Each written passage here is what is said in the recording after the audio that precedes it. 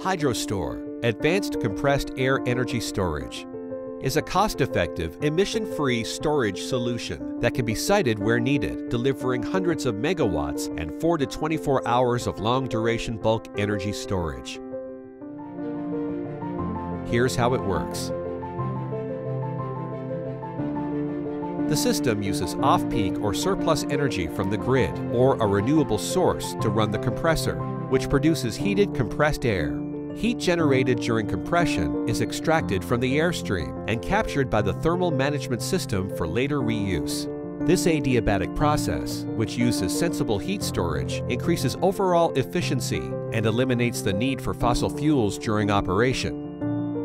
Once the heat is extracted, the compressed air is sent underground and stored in purpose-built caverns where it is hydrostatically compensated, displacing water up the shaft and into the closed-loop reservoir.